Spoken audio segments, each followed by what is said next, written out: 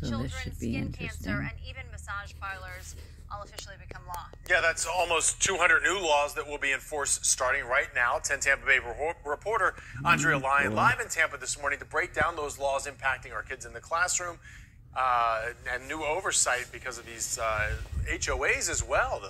Andrea, good morning. Oh boy, I'm afraid to hear what she's got to say. A lot to cover here, Jameson and Caitlin. Good morning. Let's jump right in. First off, the state is now allowing teens to work longer hours, and this is despite pushback that was against this initial legislation.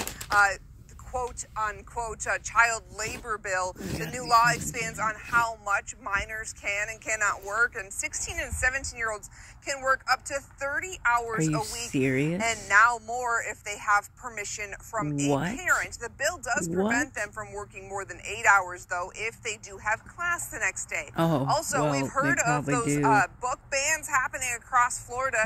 Well, now there's a law preventing people who are not parents or guardians of a student from a district from filing more than one book challenge per month. And this came after the surge of book bans in Florida in the last few years.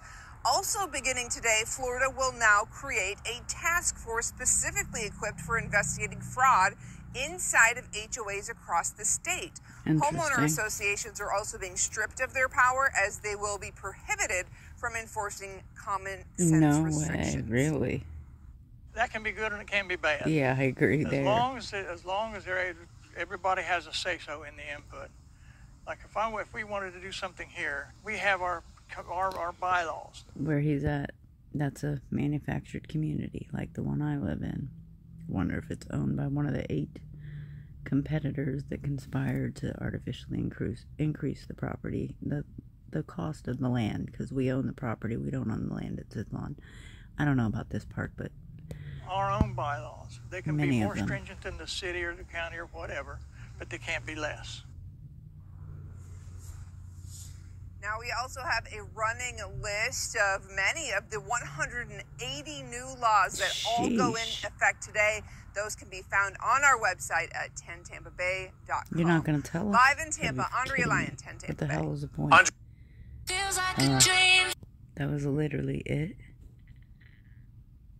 Oh my God, you're kidding. All right, hold on. 100 new laws will take effect right here in the state of Florida, and all of them just recently passed this legislative session and were signed by Governor Ron DeSantis over the last few months.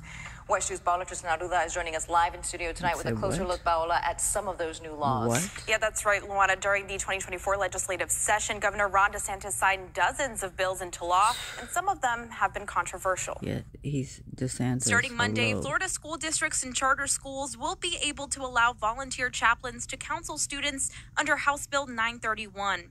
The volunteers would have to pass a background check and have their name and religious affiliation listed on the school's website. The bill is something the governor has openly supported. To exclude religious groups from campus, that is discrimination. You're basically saying that God has no place. He's so bright, right?